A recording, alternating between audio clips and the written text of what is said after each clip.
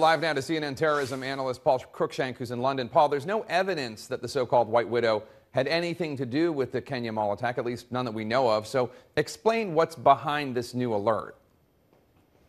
Well, that's absolutely right, Jake. The Kenyans have not offered any evidence to prove that she had a role in this attack. And Al-Shabaab, on what appears to be its official Twitter account, has denied that any women at all were involved in the attack. So this may actually be linked to sort of the intense media speculation over the past few days that's the reason that the Kenyans are perhaps taking this step now. Western intelligence believe that she's played more of a sort of a logistical role, a fundraising role for Al-Shabaab in the region, rather than the frontline fighting role, Jake.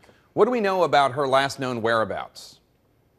What we know about her last known whereabouts is late 2011. There was a raid on a safe house in Mombasa on the Kenyan coast, and she actually managed to evade capture. They didn't get her. One of her associates was arrested, and he's now on trial in Mombasa for a plot in late 2011 to attack a Nairobi shopping mall and also hotels in Mombasa, Jake.